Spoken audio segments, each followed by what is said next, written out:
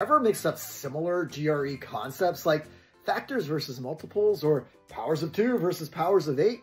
Well, ask TTP's AI Assist to compare them and never fall for that trap again. Let's dive in. So we don't want to mix up similar concepts again, and that's where TTP's AI Assist can help us. Here we have the question: what's the difference between the units digit patterns for powers of 2 and powers of 8?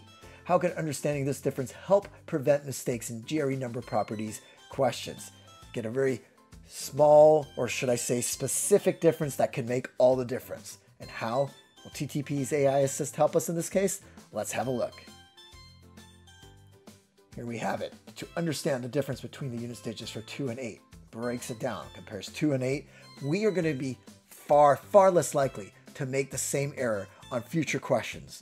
And because we can also ask about different units digits that are likely to show up, we can make, or are far less likely to make, similar mistakes on other closely related questions. And this is how you can gain mastery quickly with TTP's AI Assist.